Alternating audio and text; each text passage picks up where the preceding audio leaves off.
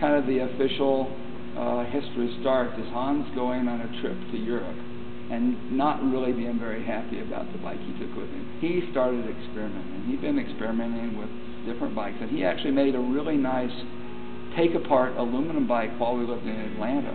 But anyway, he had messed around with this until the early 90s. We were actually building bikes for Burley, and then Bike Friday was actually born out of a combination of giving up that anybody else would actually do it, and gaining enough skills to realize that maybe we could do something.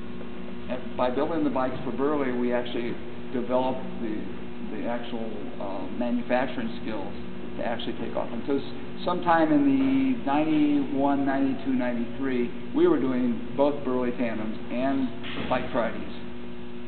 And they were getting pretty good at their end of it, and we said, why don't you take that in-house? We're going to go off of Bike Fridays, and they agreed. So that's actually, Bike Friday went fully live in about 93. So in 91, Bicycling Magazine got a hold of one of our Burley first bikes, and they actually put us in one of the best 5 new products of the year.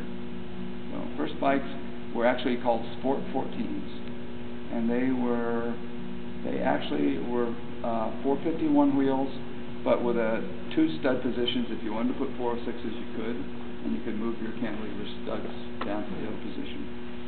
So that's the where did they come from version.